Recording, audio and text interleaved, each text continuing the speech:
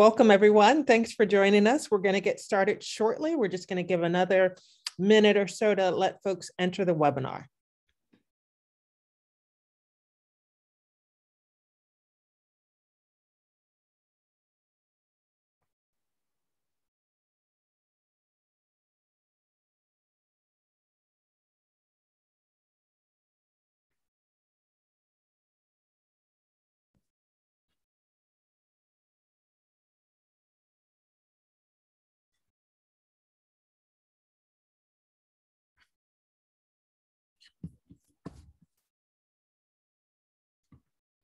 Okay, I think we've got a critical mass. So I'm going to go ahead and get us started. I'm Karen Morell of Higher Heights Consulting. I'm a consultant working with Aspen Institute Community Strategies Group, and today I'm also going to be serving as your moderator. So on behalf of Aspen Institute Community Strategies Group and our partners, Ascend at the Aspen Institute and the National Center on Immigrant Integration at Migration Policy Institute, I want to welcome you to today's webinar, Cultural Competency, Secrets to Success with Immigrant Families. Next slide. Today's webinar is the fourth and final webinar in a four-part series that was designed to unpack the nuts and bolts and talk about all the creative strategies that nonprofit organizations are using to deliver 2-gen services to immigrant children and families. Earlier this year, we surveyed the field and identified 4 areas where practitioners were uncovering promising practices to work with immigrants using a 2-gen approach. And we developed this webinar series around those 4 practices. So we've held webinars on the topics of building trust, working with immigrant families regardless of legal status, growing language skills with immigrant families. And if you missed any of those webinars, you can watch the recording on the Aspen Institute website. And I think my colleague is going to put a link to those recordings in the chat box. But today we're going to talk about cultural competency.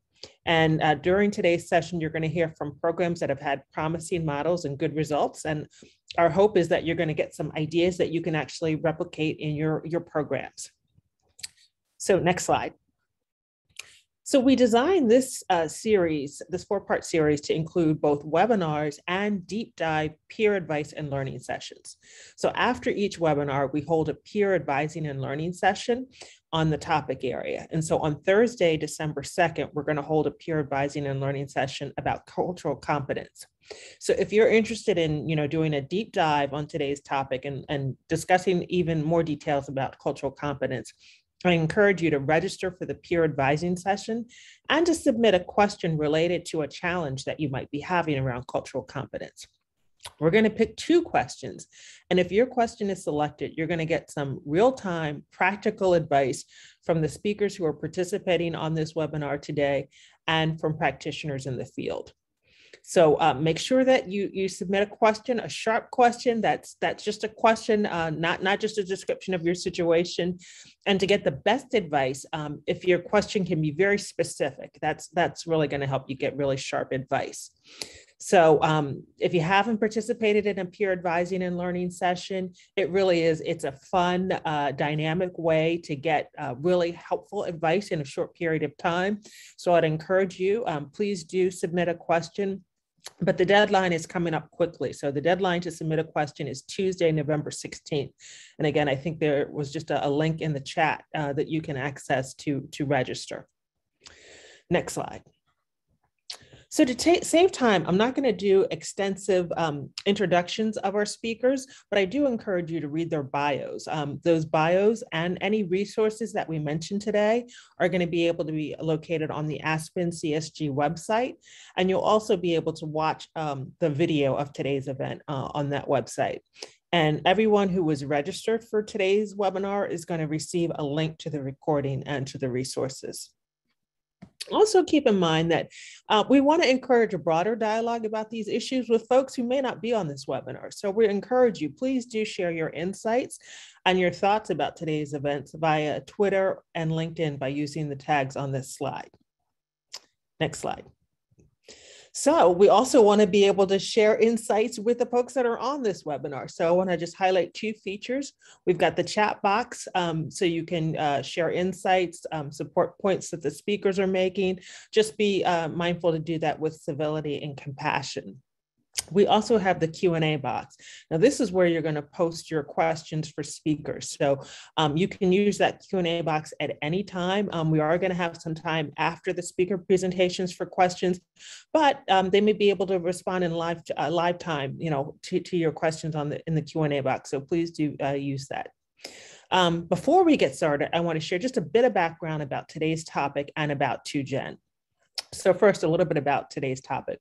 Why are we focusing on cultural competence? Well, the first point is that when we did that survey that I mentioned, cultural competence really came up as one of the top strategies that programs are using to effectively serve immigrant families.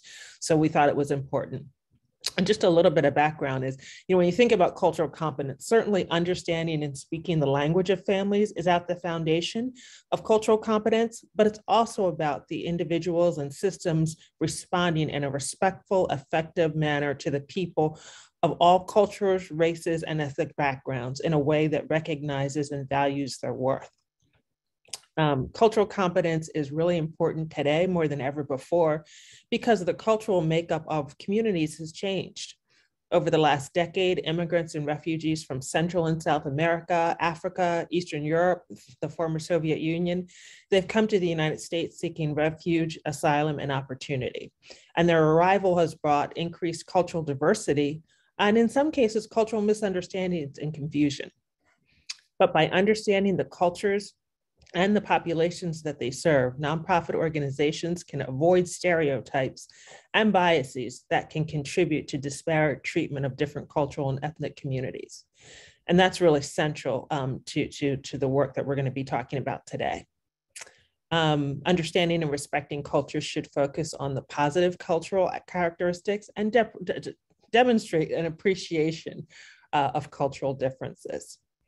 And as a result of understanding these cultures, you're going to get better outcomes when working with immigrant and refugee families. Okay, next slide. So I just want to briefly touch on 2Gen because I mentioned that we're going to be talking about serving immigrant families in a 2Gen way. So 2Gen is an approach that focuses on building family well-being by intentionally and simultaneously working both with the adults and the children together. And there are a lot of organizations that either start from the child side or from the adult side, but the goal really is to integrate elements that recognize the strength of the whole family. Okay, next slide. So this slide is intended to demonstrate the different cogs in the 2Gen machine. So you see you've got 6 different cogs, 6 different components of 2Gen. And I'll just briefly name them because you see it on the slide, but K-12, so all of the services that are needed for children in the K-12 system, early care and education, and that's pretty broad. It's Head Start, early Head Start, family, friends and neighbor care, child care partnerships, et cetera. Post-secondary and employment pathways. Again, you see education, training, workforce partnerships, economic assets, which helps families move up the economic ladder. Health and well-being, so resources that mitigate toxic stress, access to health services, healthcare coverage. And then social capital, which is really that connection, being in community with others, having trusted connections. It's really what helps us all to thrive. So that's just a little bit of background about 2Gen, just so that we're all grounded.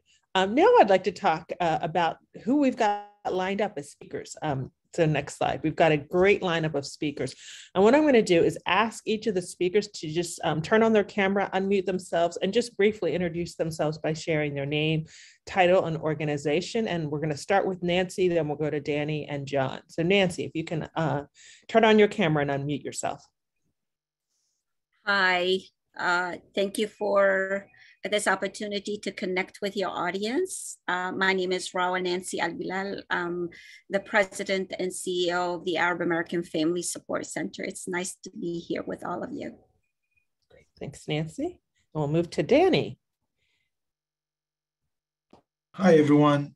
My name is Danny Salim. I'm the Senior Director of the Solution-Based Casework with the Arab American Family Support Center.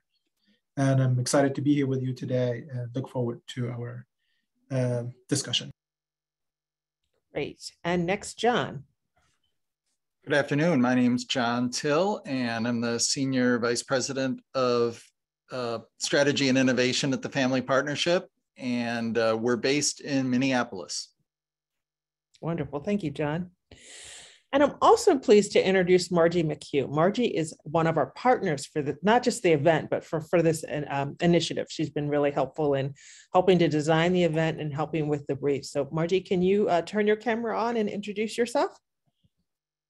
Sure. Hi, everyone. Margie McHugh from Migration Policy Institute's National Center on Immigrant Integration Policy in Washington, D.C. And just great to be partnering with Aspen on this project and really looking forward to today's conversation. Great. Thanks, Margie. And Margie's going to rejoin in just at the end of the panel discussion to talk about policy. But first, I'd like to invite Nancy, Danny, and John to turn their cameras back on and join me for a conversation. What I'd like to do, Nancy, Danny, and John, is have a conversation about some of the promising practices that you've used around cultural competence. So I think to get us started, though, it would be helpful for people to understand a little bit about your work.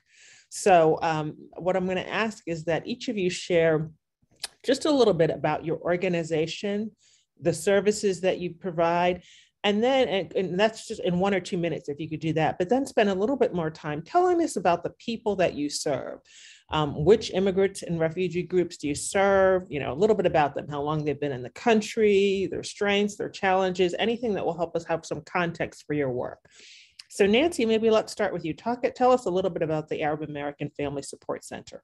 Sure, thank you. The Arab American Family Support Center is a nonprofit, non-sectarian organization that was established in 1994 to provide culturally and linguistically competent and trauma-informed social services to low-income immigrants and refugees in New York City.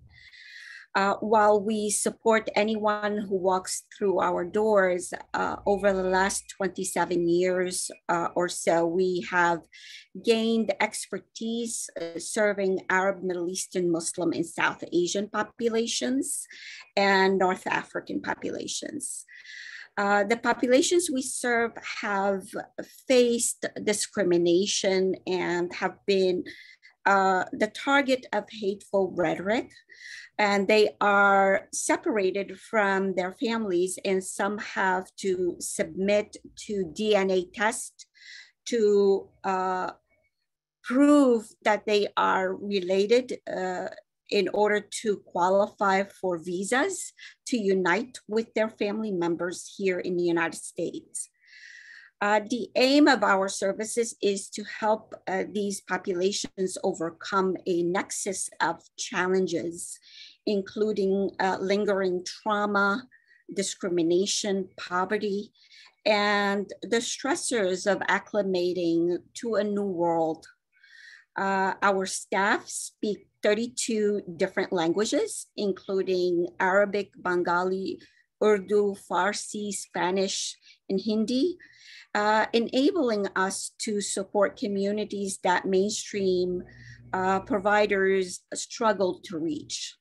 So we are an organization that's headquartered in Brooklyn, New York. We are a settlement house and we are geographically embedded in the communities we serve, with 12 locations across the 5 boroughs.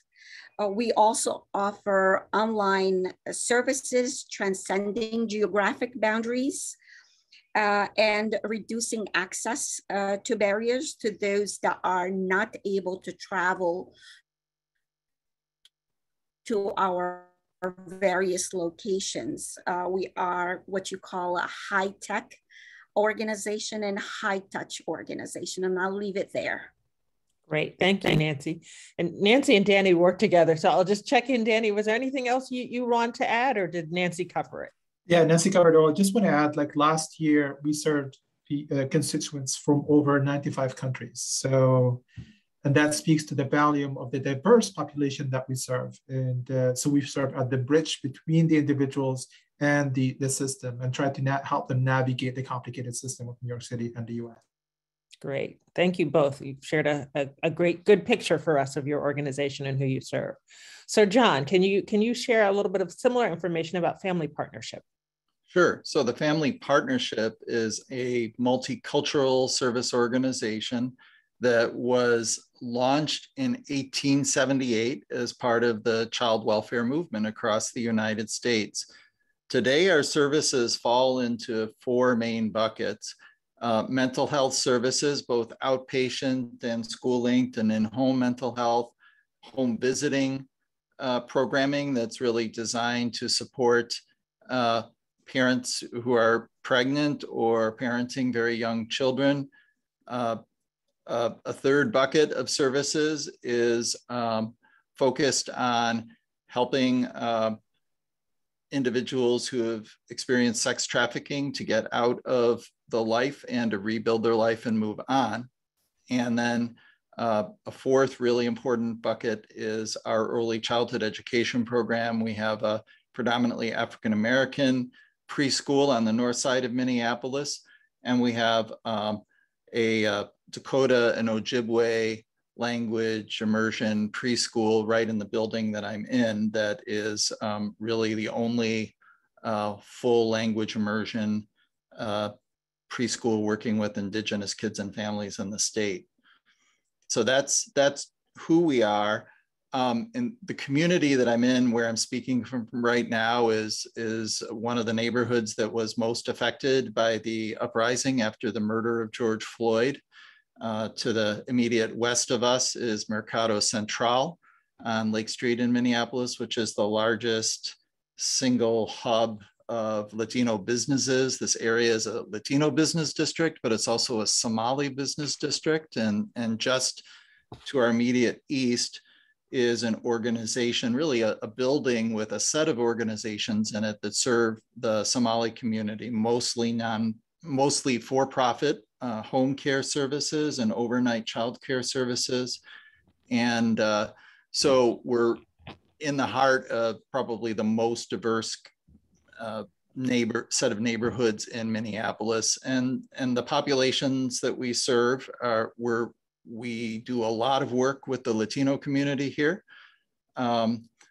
Work with the Somali community has varied over the decades, depending on what the community needed and what they're looking for in partnership. Right now, that's mostly around crime prevention work right now.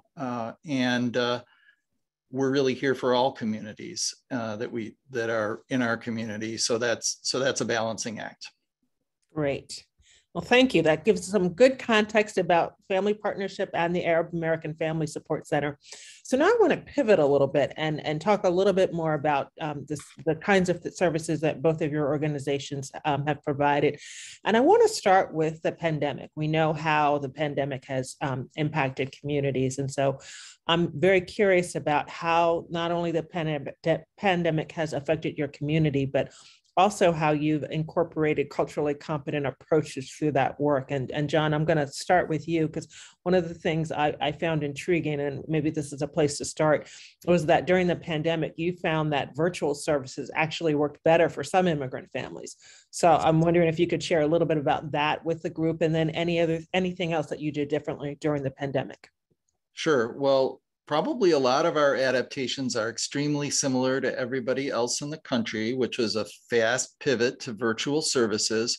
And one of the things that we learned as we implemented that is that it was important to survey the families that we were working with to see what their needs were at this time. So for some families, that was a need for food, particularly after the uprising in which a major grocery store burned down. For other families, that was access to digital technology. We offer mobility mentoring services as one of the kinds of services that our organization provides. That's an evidence-based economic mobility coaching strategy. That work is led by Maria Zavala, who is a veteran community organizer. That was her start here at the Family Partnership. And what Maria and Andrea, who are leading that work, discovered in working with families is that for some of the immigrant families that we were doing weekly coaching with around economic mobility goals, they were really happy to provide those services virtually because it was less corralling of the family to get into a vehicle and go to a place, and less stress about concerns being pulled over by the police, particularly for families that were, had concerns that they were likely to be pulled over based on racial profiling and police activity. So we've really continued to offer that service on a hybrid basis. Families have engaged with it really well. And I think that's kind of a major adaptation that we made. We've really also beefed up the interpretation and language services that we're using to make sure we're reducing barriers as much as possible, whether it's an in-person interaction or one that's delivered virtually. That's another important thing. And I can talk a little bit about the strategies that we're using around culturally congruent mental health care later on, if that's of interest. Yeah, we're definitely going to come back to that, John. So Nancy, you and Danny used a similar strategy. I know you also launched a COVID-19 impact survey. So I'm curious, maybe Nancy, if you could share kind of from a high level what you learned from the survey, and then Danny, if there's some examples of things that you did to respond to some of the needs identified in the survey, I'd love for you to share that. Sure.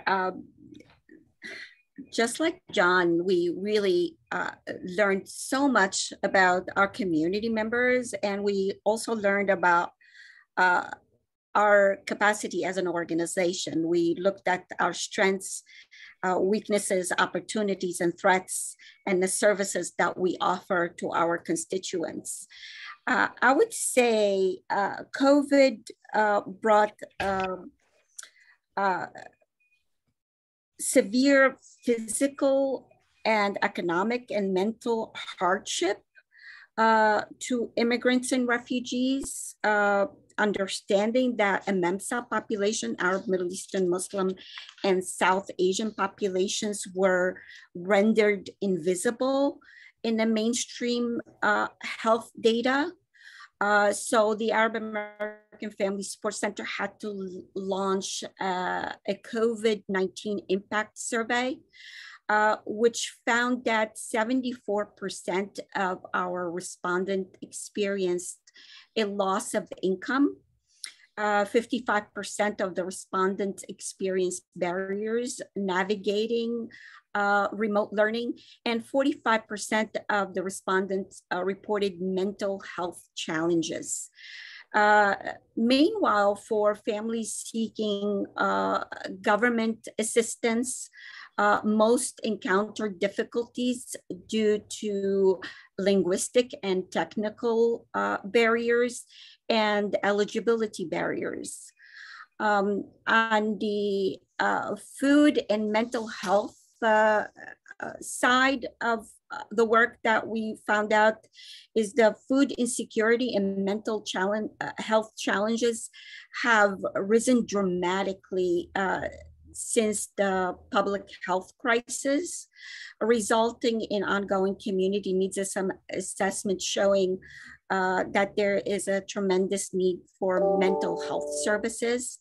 In fact, we had a benchmark assessing our mental health service assessment in February of 2020. 4% of our constituents reported that they needed mental health services, whereas in January of 2021, 29% reported that they needed mental health services.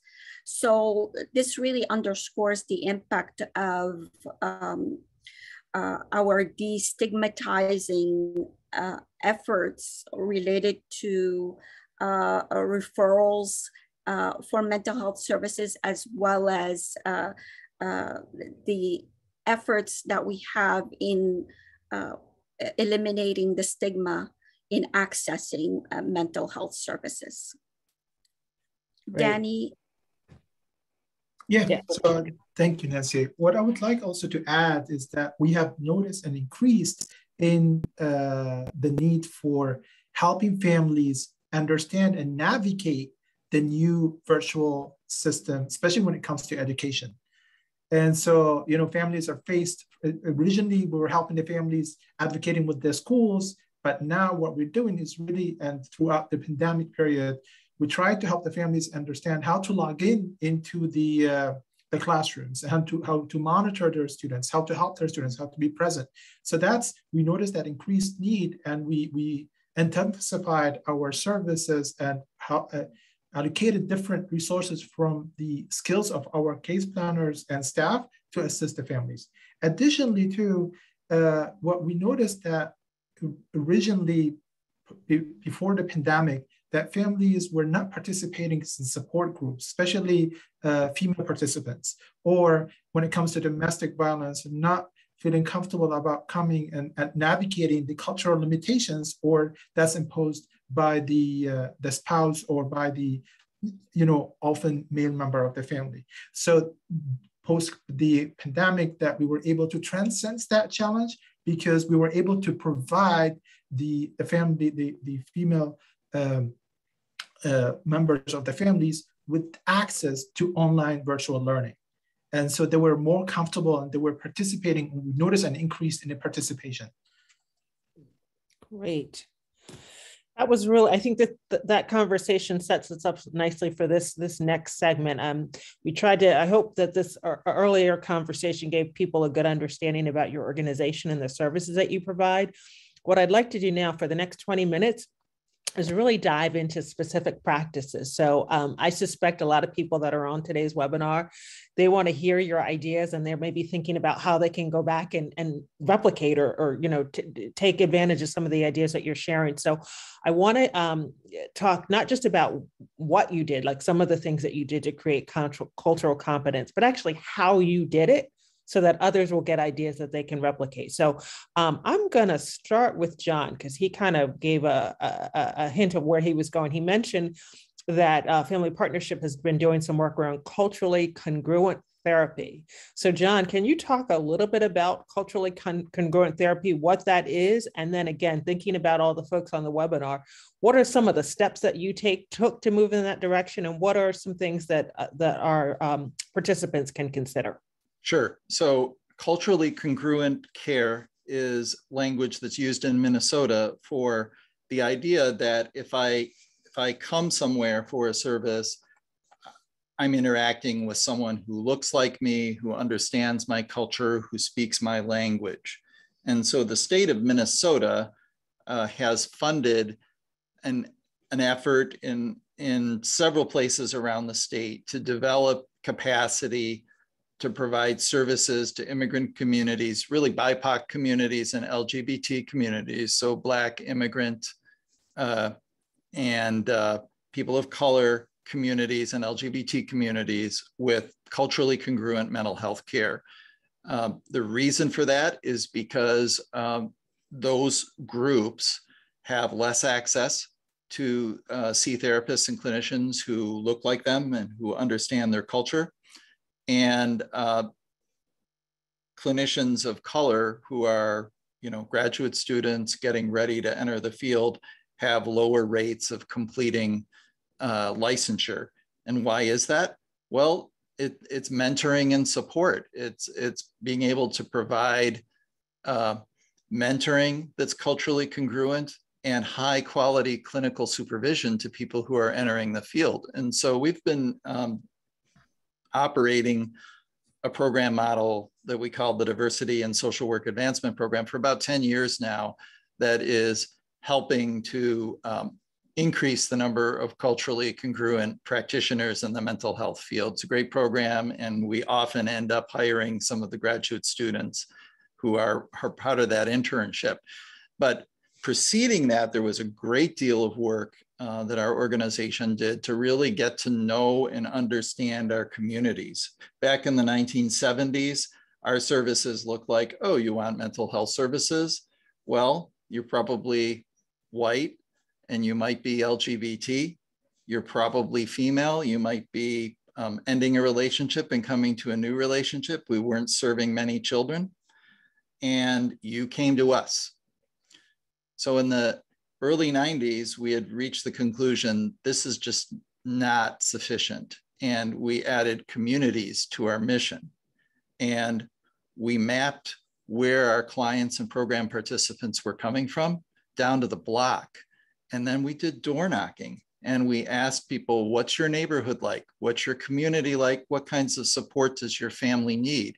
We also did input-output economic analyses of neighborhoods and our communities that kind of showed where the resource drains were in communities. Like, are people spending all their money outside their neighborhood? That's important to know. And that work happened at the time when there was a lot of city redevelopment money going out to neighborhood organizations, not block clubs, but kind of larger city planning districts. And most of that money was the decisions were all being made by white homeowners. And so we developed grassroots leadership development programs for emerging immigrant leaders and communities of color, so that they could have a voice in those decisions, and neighborhood associations, and really push for change. And we developed a whole range of community programs. So by the mid-90s, we kind of had a sense of how our communities were changing, what some of the emerging immigrant communities were. And we really wanted to dive into more of how is family life changing across the state. So we did a statewide survey called the Minnesota Family Strength Project. This is the research report. And when I'm not talking, I'll put links to it in the chat, as well as a link to a sub-study that built out a model of Somali family strength, which was one of the emerging immigrant communities in Minnesota in the mid-90s, and now very well established. And what we did was, first of all, statewide phone survey, then metro in-person written surveys where we partnered with community organizations, particular organizations serving communities of color, immigrant communities, indigenous communities, and then finally a set of talking circles with African-American, Latino, Vietnamese, Somali, and American Indian families about what makes their family strong, what are the barriers to family strength, and what today we would call social determinants of health, or health disparities, or medical racism, access barriers. We had conversations about what were the barriers to family strength, and most of them fell into those categories, even though the language in social science hadn't quite emerged yet, or at least it hadn't penetrated the human service field yet. And the most important thing that families across all these groups told us is, it's great to be part of this study, but we've been studied to death, and you need to do something with this. And so one of the first things that we did was hire positions called community builders, whose job was really to connect our service locations with the communities that they served. So they did a lot of door knocking. They did a lot of meetings with other community organizations, particularly immigrant organizations. And at the same time we were doing that, we were working on developing what we called community counseling, which was community mental health strategies that would overcome some of the barriers that families of color and immigrant families spoke about in terms of barriers to family strength and barriers to access to care. And ultimately, things like our Diversity and Social Work Advancement Program, which provides culturally congruent care, that really came out of that work, but it involved a lot of trial and error. But if I look at where we're at today versus where we were when I started in 1998, we had no Spanish speaking staff in the organization, and we weren't serving Latino families. And now Latino families are our primary customers for mental health services. So wow. There's been a huge transformation. So John, what I love in your remarks, you've outlined a number of different ideas that people can take advantage of: the surveys, the input-output analysis, the talking circles, the community counseling approach. So what I would invite folks to do is, if they want to hear more about any of these particular strategies, let's form it into a question that you can put in the Q&A box, because we are going to have time for discussion, but I also want to hear a little bit from Nancy and Danny as well. So thank you, John. I'm going to, I think there is a little bit of a theme between the work that you just described, John, and some of the work that Nancy and Danny have done. And Nancy and Danny, I particularly think folks would be interested in some of your solution-based casework, because that was another kind of strategy that you've used to help immigrant parents navigate just everyday challenges. So I'm wondering if you can start there and then share any other strategies that would be important for our audience to hear about. Definitely. Should I start, Nancy? Please do. Yeah, so thank you so much. So the solution-based casework, through the solution-based casework, what we do is really we work with family building partnership and while respecting the family's voice and choice. And through this partnership, we try to help them navigate their everyday struggles while focusing on some behavior change, while taking into account cultural practices, beliefs, and values. So for example, we start by looking at the family genogram. So what do we mean by the family genogram? We'll look at the family, the actual nuclear family, and also the extended family members that are involved. As we know, we work with the Arab, Muslim, and South Asian community, and a lot of these communities live in a multi-generational household. So we have the in-laws, we have the aunts and uncles, and everyone is involved. So what we're trying to do, we're trying to assess who is involved with this family and work with the family to create that support system. And then while also creating eco maps to assess the overall picture and who's connected with the family outside the family dynamics. So who's connected from workplace, who's connected from the school, whether they have that good relationship with the school or the workshop place, the worship place, or the connection with any community resources outside that actual household.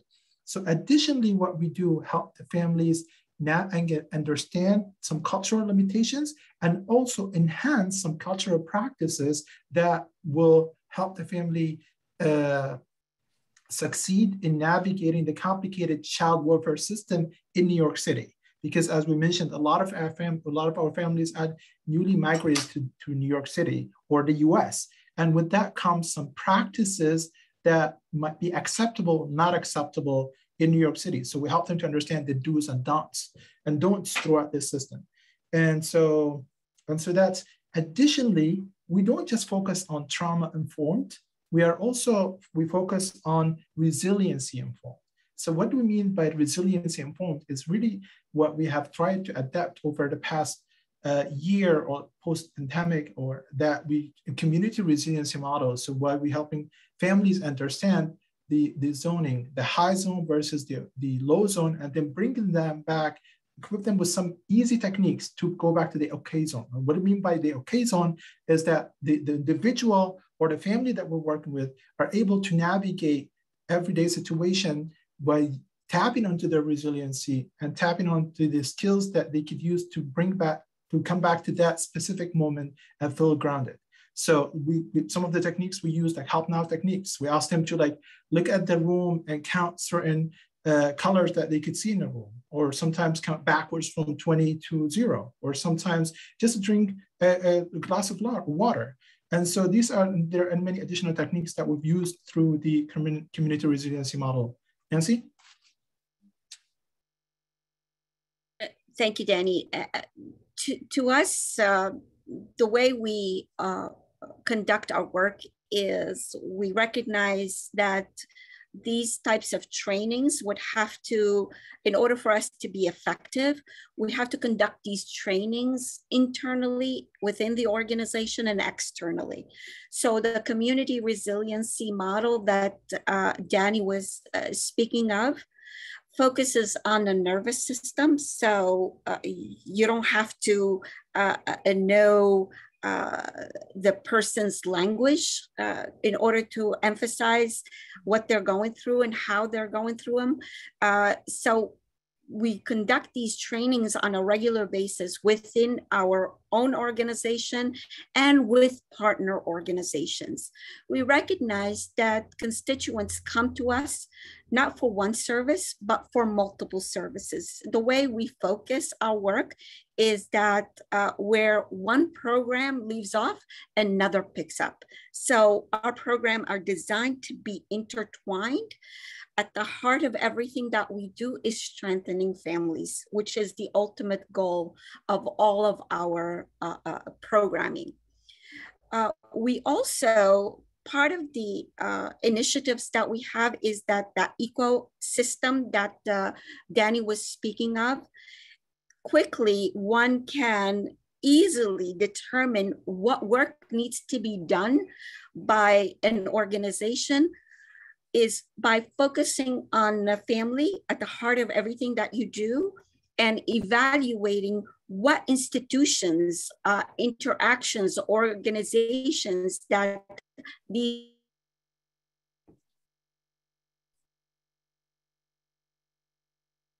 families are seeking service. One can easily identify then what relationship do I have with the organizations that are providing these services.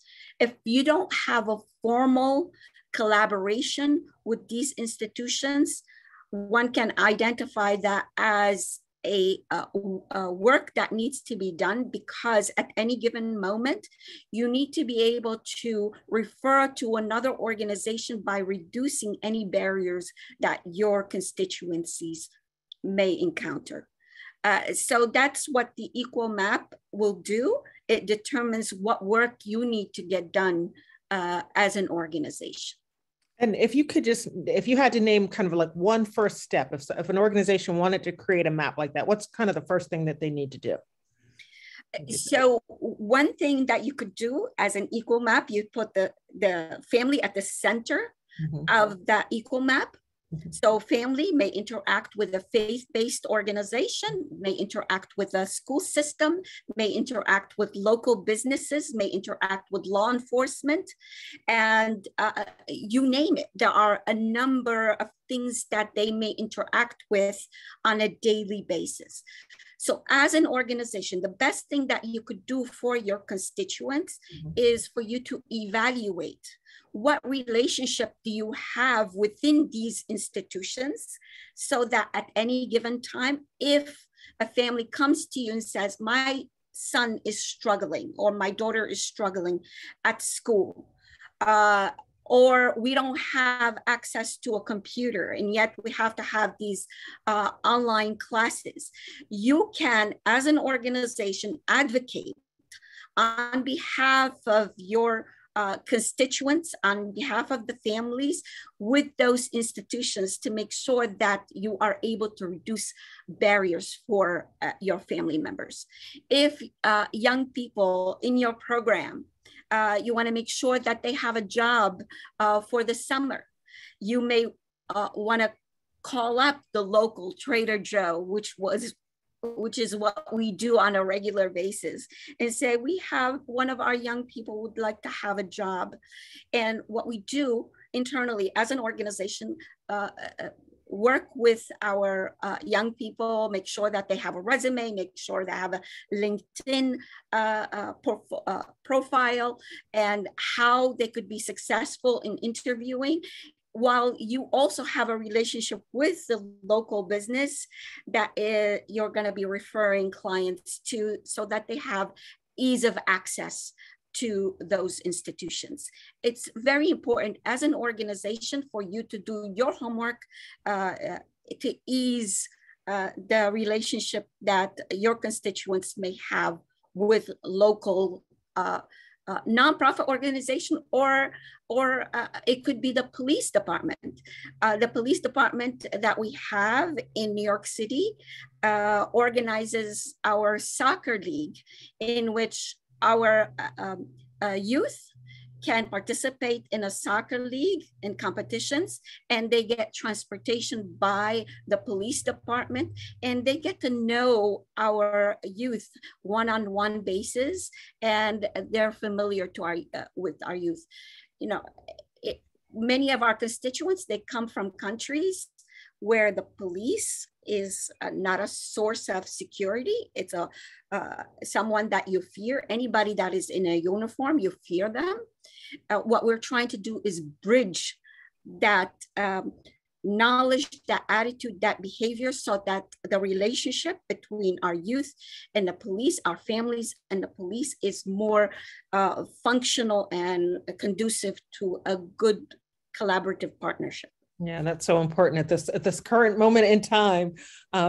So I want to squeeze in two more quick questions if I can. So one to Nancy and Danny, and then one to both of you. So Nancy and Danny, maybe this is to Nancy, just like a 1 minute, since this is a webinar about 2Gen, I feel like I can't leave without asking you about your child and caregiver bonding circles. If you could just 1 minute explain what that is, and then if people want more information, we can maybe come back to it in Q&A.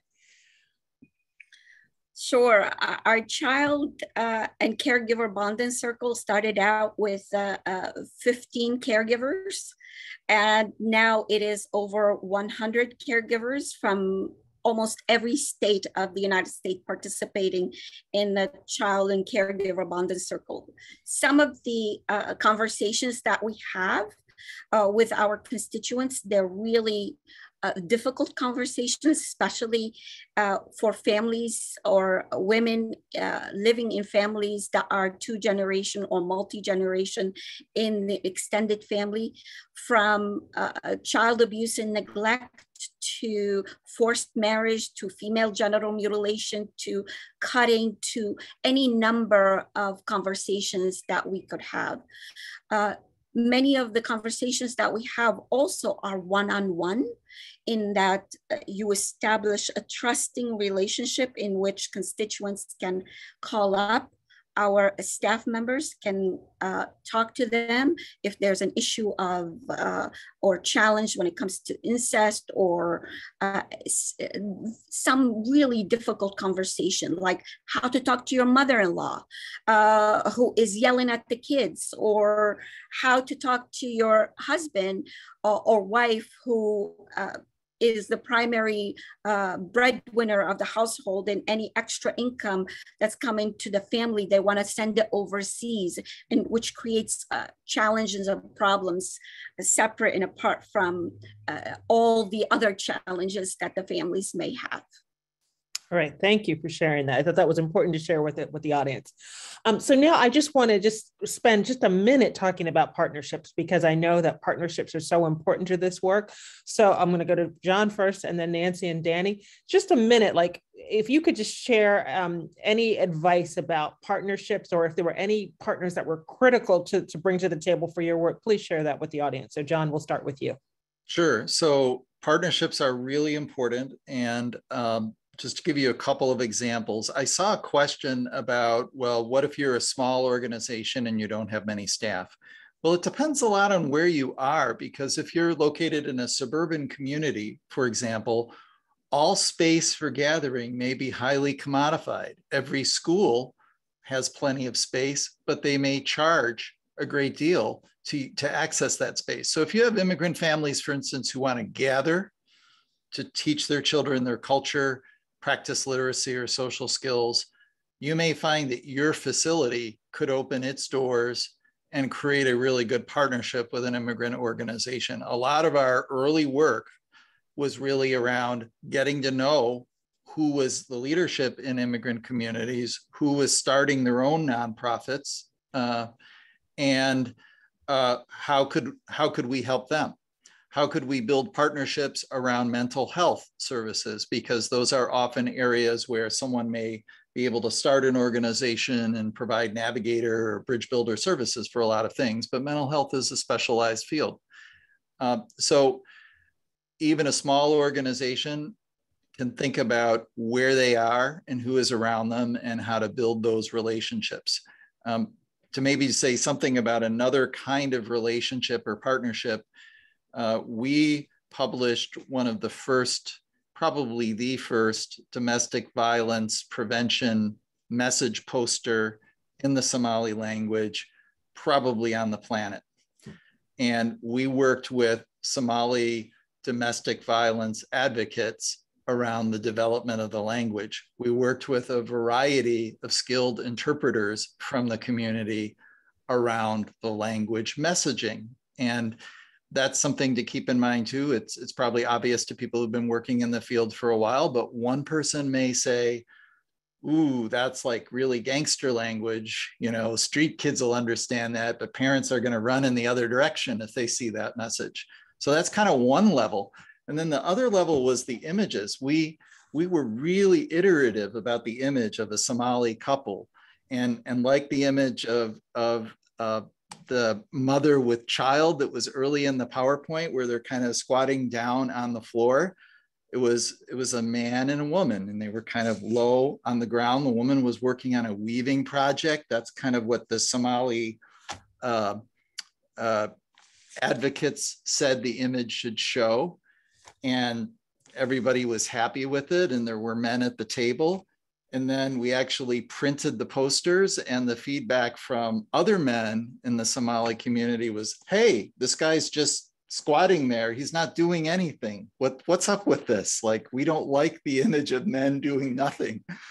And so the work around partnership is never really done, right? You may find that the message isn't quite complete, or that it doesn't work for everyone.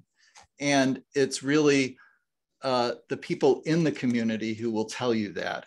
And oftentimes what we found over the years doing family-centered community organizing with immigrant communities was that the schools that these families were having their kids go to had said, you know, we've tried everything around parent engagement and nothing works. And the one thing that the school staff had not done was ask families what they wanted, why they would like to come together.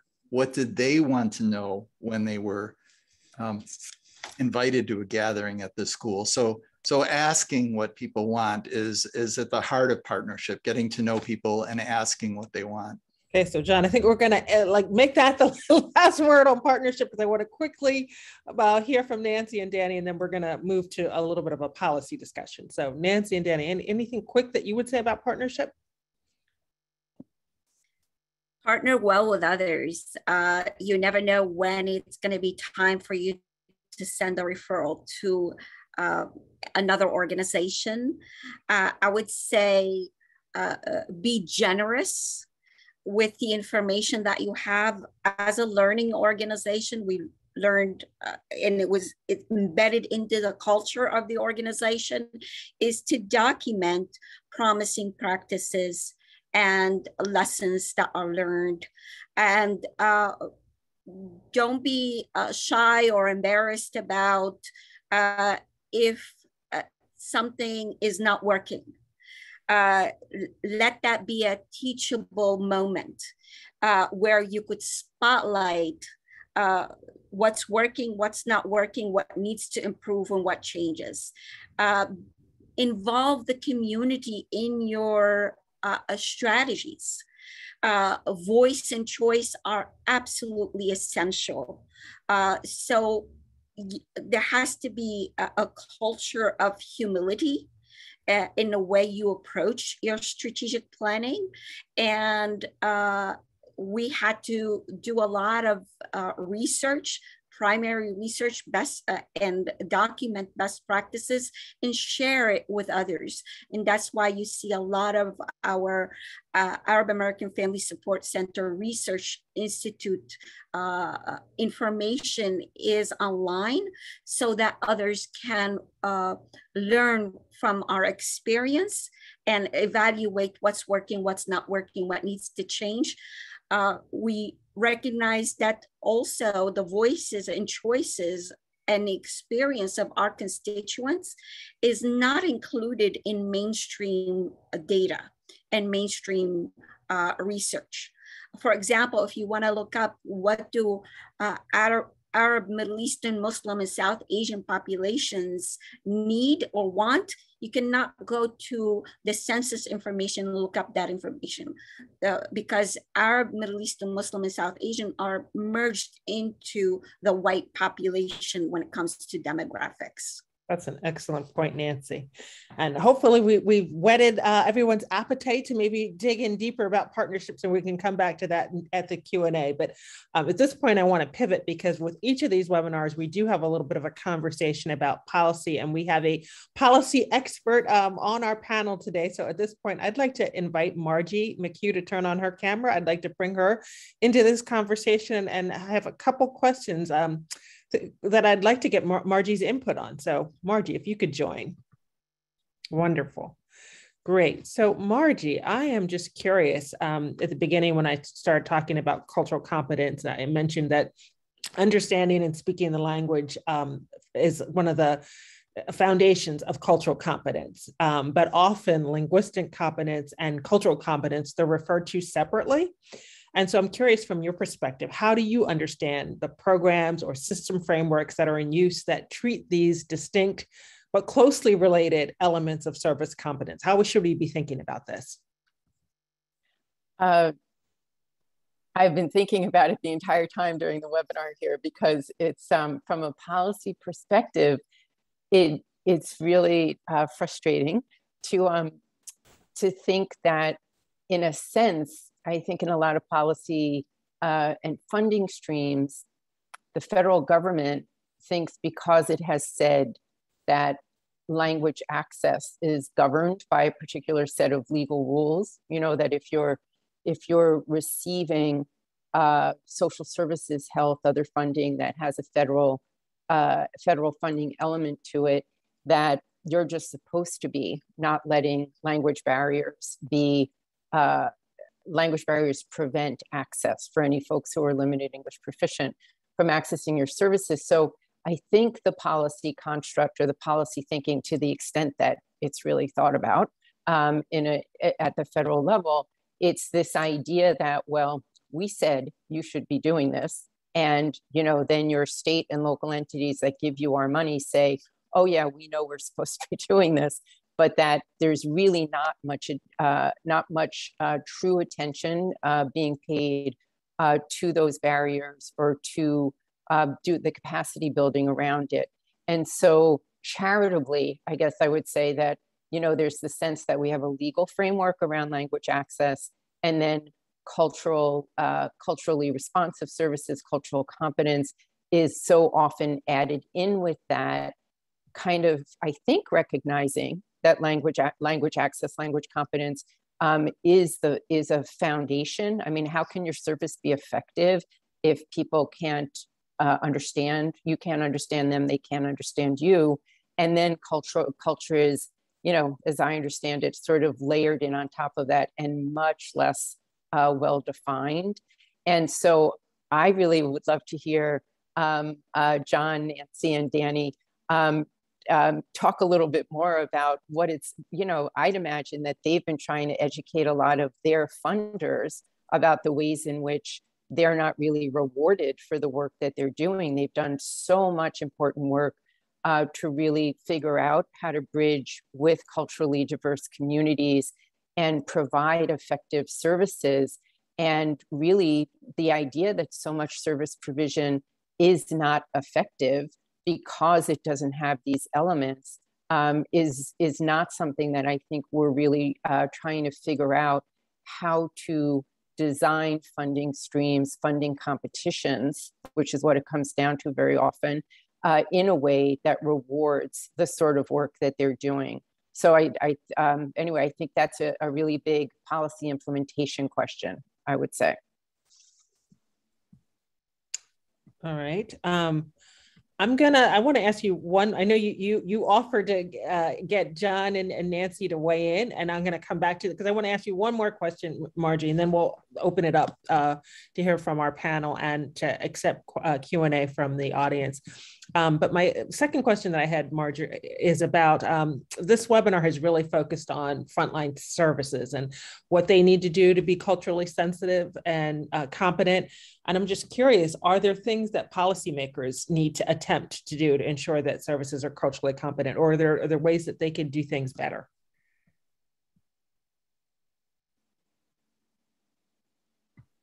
Sure. I mean, that's a huge piece of the work that our organization focuses on in our research and capacity building and the like.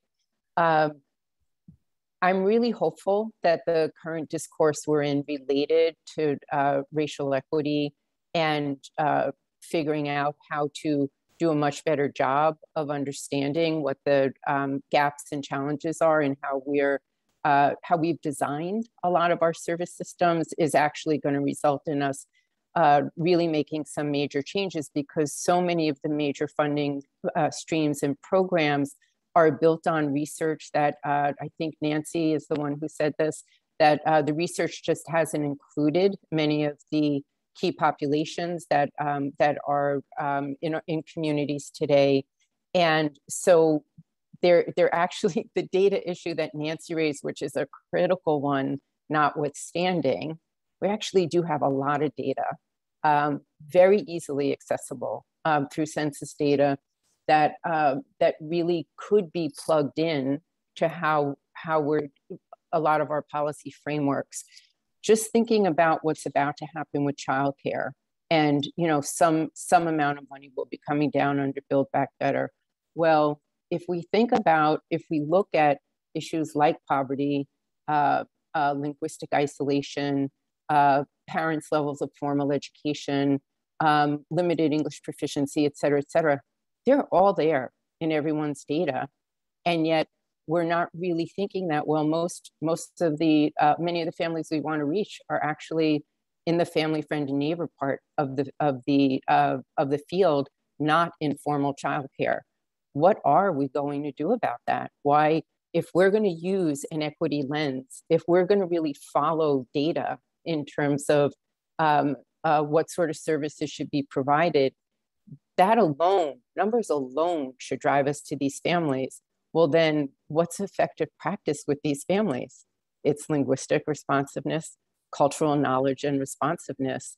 And I think we just have to accept that we really we've committed to a lot of ways of doing things that really aren't taking account of major portions of populations that we mean to serve. And I think it's the same case with home visiting. And that a lot of this, I think we have the tools to try and, from a policy point of view, be adapting how we're putting out funding, how we're thinking about service designs and responsiveness, but we just really haven't taken the next step to do a lot of the changes in plugging that into. Don't just tell us, yes, of course, we have folks who speak languages other than English. Do they match the population that's there in the community? Are you giving most of your points for a track record in providing a service, as opposed to your ability to actually serve the people who are now in your community, who are intended to be served under these designs? So I think that there's that we're on the edge of some real opportunities, and I just hope everyone has the confidence to really say how much needs to change in order for us to really redesign a lot of how we've gone about work in. I thought your slide about all the things that are encompassed under 2Gen at the beginning of the webinar, Karen, it's sort of, everything that has been put in place to try and in the anti-poverty field over 50 or 60 years, but I think especially now, at least, for now, it seems a lot of the opportunities are in the early childhood and K-12 spaces. And that, that I just think we're about to make some really big investments, and we are making them, especially in the early childhood field, but not being honest about what quality and effectiveness really looks like. And so I just think I'm excited to see so many people interested in this webinar and the webinar series. And I hope everyone sees themselves as a policy actor, not just a practice actor, because this is really a moment for really trying to pull fields forward to what's really the reality in local communities. So as always, Margie, you always give us some food for thought regarding policy. So appreciate your remarks. At this point, I am going to offer John and Nancy literally like 1 minute if you want to add to anything that Margie just said from a policy perspective, and then we're going to go straight to questions. So John, I'll go to you first. Any remarks or reactions to Margie's comments? Sure. I mean, it seems like the current way that language is dealt with in grant proposals is that it is an additional cost which the provider needs to eat out of the fixed budget, right? So that's kind of a structural problem for anyone who is providing these services. One solution is hire people who speak the language. But then there's the question of compensation and people wanting better compensation because they have the linguistic competencies that you need. So that's kind of one piece. Maybe I'll call back to when I started my career. It was in a migrant farm worker service organization, and my boss, Betty Garcia Mathewson, hired me to do HIV work in women's prisons. And one of the things that she said, and she was raised as a Latina young person in the Midwest and in a community where Latinos were told not to speak their language, not to speak their native language. One of the things that she told me early on was people heal in their own language. So that has to be a principle that we bring to this work, is the awareness that people heal in their own language. And what triggered that thought for me, Margie, was when you were talking about home visiting, because I was just in a conversation with a home visiting supervisor yesterday who was talking about using interpreter services to kind of expand who we could serve through home visiting. And I was questioning myself, well, is that going to work? You know, an interpreter is a third person in the household. You're doing parenting, education, and support in a really intimate environment. How would that work? So, I mean, I think there's really a lot of challenges around how we build capacity and how we recognize who does have the skill. Great. Good. Thanks, John. Nancy, do you want to weigh in? Sure. I think it's the responsibility of every organization to educate partners, to educate policymakers, to educate the public. And you're kind of caught in a bind. You're educating internally within the organization. You're also educating externally to your constituents. And you are educating those that are in a policy decision-making situation. Just to bring you one example, the toughest thing to change is culture and the power dynamics within the family and outside of the family among policymakers as well. The child tax credit, for example, it's supposed to be a good thing for community members. This gives them a lifeline in a situation where they need it the most, especially during a pandemic. But the power dynamics, for example, if you have conflict between a husband and wife and you have a restraining order in which the husband is the one that controls the finances for the organization, those tax credits are deposited in the account that is controlled by the men. And it's supposed to benefit the children. These children are not benefiting as a result of the child tax credit. And therefore, a survivor of domestic violence has to turn to organizations like, for example, the Arab American Family Support Center, where we're providing help or assistance in their times of need. In a regular year, we spend about $20,000 to $25,000 on emergency assistance. In a pandemic year, so far, we've spent $500,000. In a situation like this, we have to, as an organization, diversify our income stream, because funding from government does not allow for creativity, does not allow for nimbleness, does not allow for us to address the emerging needs that are happening on a daily basis. So in some circumstances, you have to go back to your funding source, whether it's private funders or public funders, and educate them on what is happening on the ground and what it means for you to renegotiate the goals and objectives of your contract with them or your grant with them, so that they could be redesignated to emerging needs and the programs that you are putting together to address the emerging needs of your constituents. Yeah, I know that's something that lots of the participants on this webinar can relate to, Nancy. So good advice on that point. I want to respect, we've actually got lots of questions in the Q&A box. So I do want to make sure that we have some time to address some of the questions from participants. So I'm going to bucket a couple questions in the Q&A box about mental health services for Latinos. So I just want to pose a couple. So one question asks, are mental health services for Latinos designed in a culturally specific way? And then there is a similar question about learning more about the strategies to provide mental health services to Latinos, particularly because, as the question says, we know Latinos are the ethnic group that are resistant to reach out for mental health services. So any information you can share about that? Those are two questions I'll pose for the panelists.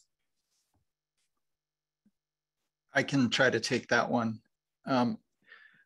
I think we've found Latino families to be the immigrant group that is most responsive and interested in mental health services. And I think that goes back to something that we learned in the Minnesota Family Strength Project, which is that people were willing to seek out mental health services if a family member, if a loved one was suffering. They're far more willing to do that, and they'll do it a lot more quickly than they will do it if they are the one suffering.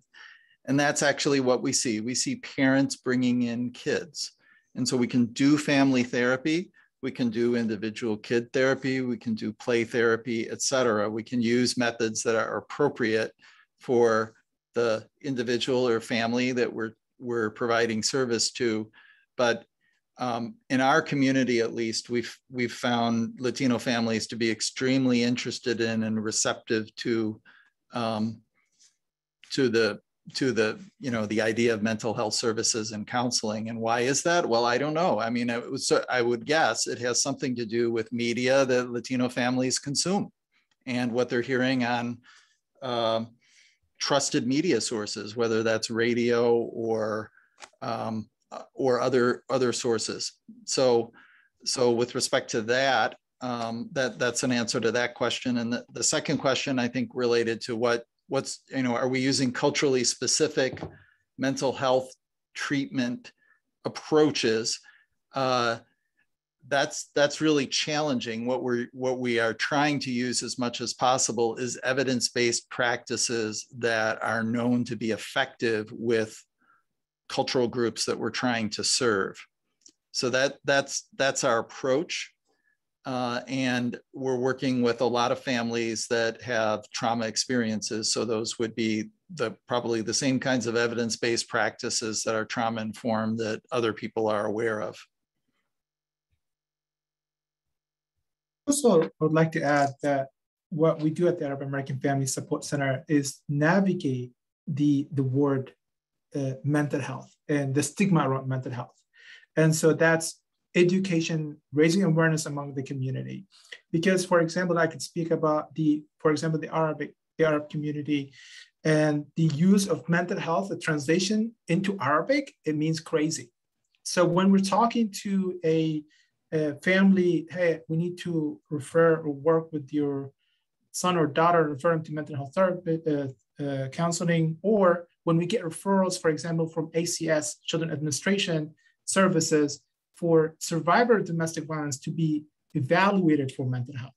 So that requires a lot of work to first educate ACS about the terms and the recommendations, and also educate the families what mental health means in the US and the need, how to navigate this challenge and how to work around the stigma. So awareness is key. Great. There is another, oh, go ahead, Nancy. Karen, if I may add here also, it's very important for you to work with the faith-based community. In many situations, constituents turn to the faith-based community for help and assistance. Praying together, that's great and wonderful, terrific. It may ease your burden, but sometimes what we need to also do is work with the faith-based community to educate them about some of the solutions and referring to organizations like ours to get help and assistance for the families. Praying is wonderful, but it may not be enough. Okay, I note here, Miriam has a comment that she wants to share regarding mental health and cultural groups and needed policy. So Miriam, I'm gonna ask you if you can take yourself off mute. You can share that.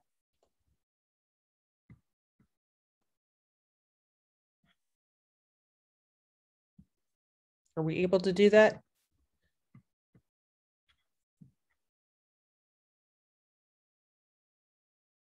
Oh, Tyler, can you, Miriam is not unable to unmute herself. Can you help? So, hello. oh, okay, perfect. Yes, we can hear you, Miriam. Thank you very much, Karen, first of all, for bringing such a wonderful panel. You know, it's so great to hear all your perspectives, but I know we are short of time and I would love to continue this conversation with John. Mental health is, you know, I'm not going to repeat what everybody has said, not only mental health, but neurodevelopmental conditions as well in cultural communities seems like it's posing a lot of problems.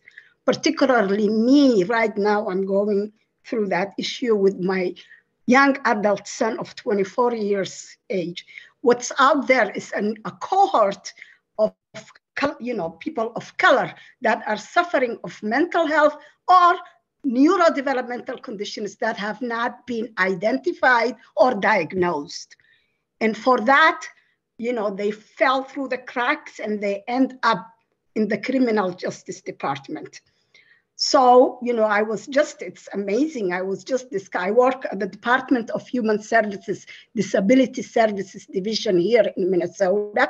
And I was just brainstorming with my supervisor how we can come up and partner with stakeholders that are already dealing with such situations and bring this issue, you know, to light, you know, people that are not diagnosed. And we all know that there are, you know, systemic barriers for them to be, how would I say, forced to get services. We know that as an adult, unless you accept and unless you are in compliant, you cannot get help. And your family cannot force you. Yes. I see that John is nodding his head. So I want to John, I want to continue with John. I would love to continue with John. Yeah, what I'd love to do, John, if you want to weigh in with a comment, and then we do have a couple other questions I want to see if I can squeeze in. So Miriam, thanks for that. And John, let's see if you have some remarks to share with Miriam. Miriam, thank you, Karen. Full support for what you're saying. Love to talk with you further and connect you with some of our staff who are actually working with youth who have, they're using mental health strategies that are with youth who have justice system involvement or at a high risk for it. Love to talk with you more about that. And I'll put my email address in chat. So I have one. Thank you, John. I have one related question, and then I'm going to pivot to a different direction after this. But there's a question about barriers to accessing mental health. So there was a person that said, John, you had mentioned community surveys where you identified barriers, but Nancy and Danny, I'm sure you have some ideas about some of the barriers as well. Could you talk a little bit about some of the barriers that you've identified in accessing mental health care? Well, so this goes back a while. In the Minnesota Family Strength Project, what we identify, we actually asked, who do you turn to when you have a family problem or an emotional problem? And it was absolutely, faith leaders were very important for people. Also, some people talked about going to a counselor. Some people talked about going to an astrologer or a fortune teller. And I wouldn't necessarily dismiss that as a silly idea. For many of our immigrant communities and others, such people are people who help. So what it provoked for us was thinking about, well, if we're offering mental health in an office in a very cold clinical setting, that's probably not going to be attractive to a lot of the people that we're trying to reach. So we're always thinking about warmth. How do we create a warm environment where people feel welcomed and trusted? COVID has made that so hard, right? For so many different reasons, and it's increased people's sense of isolation a great deal as well. And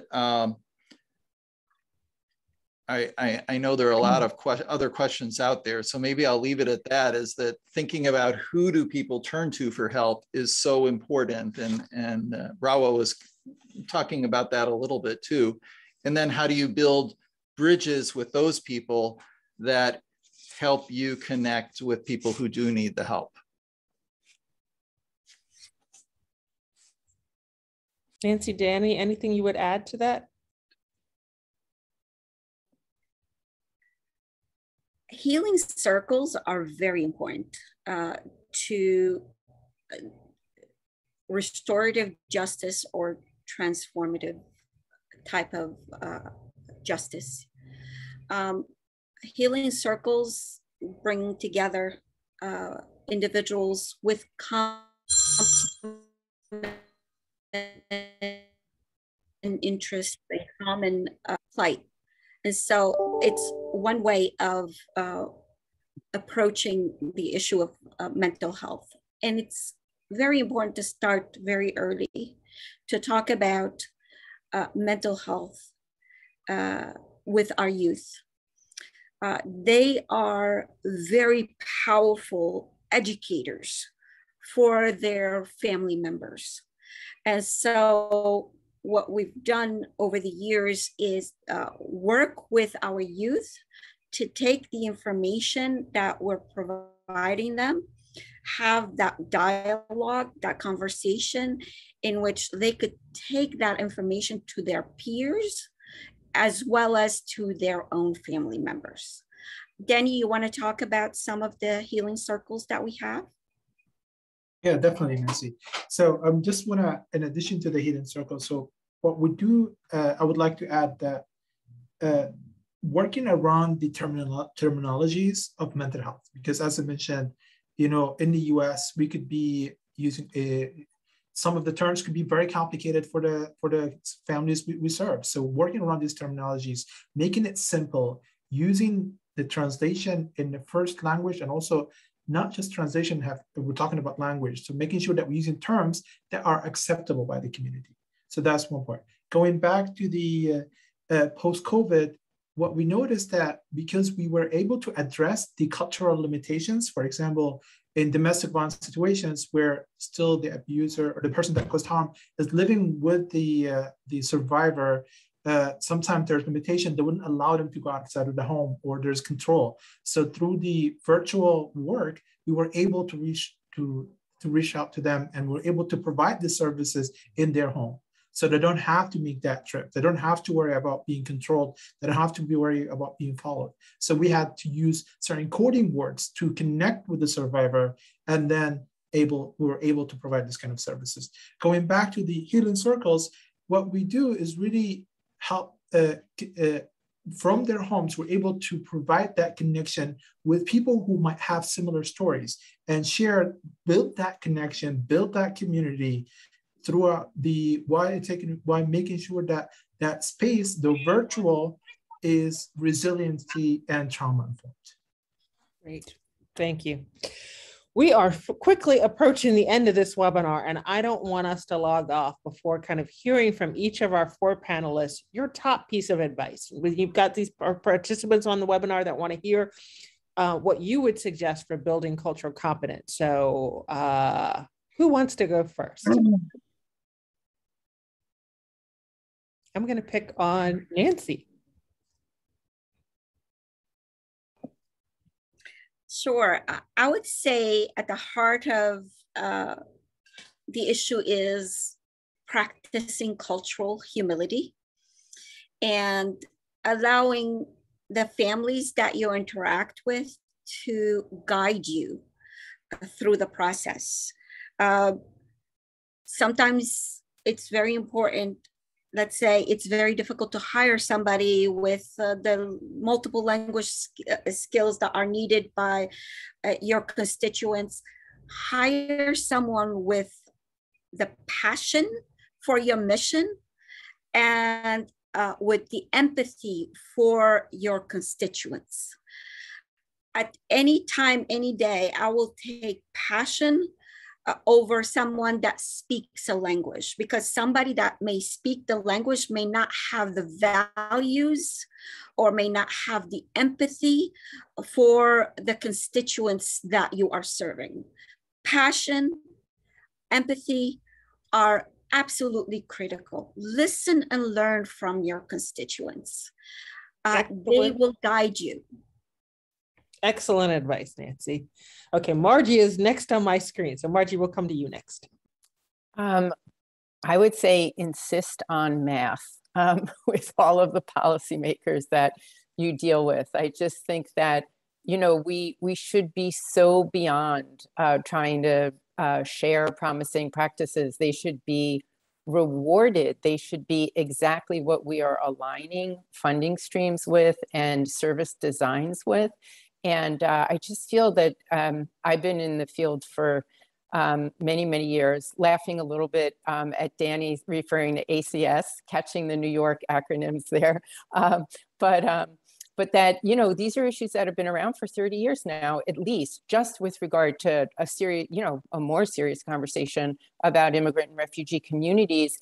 And it keeps getting put, it just keeps being avoided as if we have the research base and as if, you know, as if somehow all these programs are going to figure it out and manage to survive, where they're competing in funding streams, where they're not getting any of the additional funds that are required to be doing the effective services that they're doing. And never mind that there's really still very disproportionate access to services for communities that are really meant to be served. So I think it's time to insist that there is math to make sure that services are being more equitably provided, and that the issues we're talking about today and linguistic and cultural responsiveness more broadly are what it takes to do that is being recognized and baked in to service designs. I love it. That's a strong call to action, Margie. Okay, Danny, we're going to go to Danny next and give John the last word. All right, thank you. So first, being mindful of my own biases, of my own assumptions, and also remember that we are working with individuals and try to understand that individual worldviews and their own personal sense of their cultural identity. All right, John, you've got the final piece of advice. Don't make assumptions. Looking at me, you would not know that I live in a Filipino-American immigrant household. Awesome. I think that's the perfect way to end our webinar. 4 very solid pieces of advice. I want to make sure we end on time, so I'm going to conclude with just 3 short remarks. One, I want to thank you all for attending. I hope you've gotten some good ideas from today's session. Secondly, don't forget to register for the peer advising and learning session. I saw that there was a link. Devin just put a link in the chat, so please do register. And then finally, I want to let you know that you're going to receive an evaluation from today's session. So please do complete it. It gives us valuable information to help shape future programming. So thank you very much.